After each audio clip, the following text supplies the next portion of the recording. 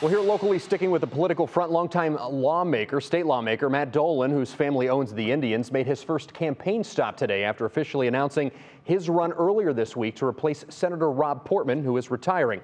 Dolan has already distanced himself from other candidates in the Republican primary from Northeast Ohio, saying he is explicitly not campaigning on former President Donald Trump's agenda, nor does he believe the 2020 election was stolen. Dolan tells 3 News he feels like people are starving for the truth and that he will provide it. As far as issues he says are most important to his campaign: economy and security. We need people back to work. We need to make sure the federal government's not incentivizing people to not work. We need to make sure that we provide the proper training so people have access to all kinds of jobs.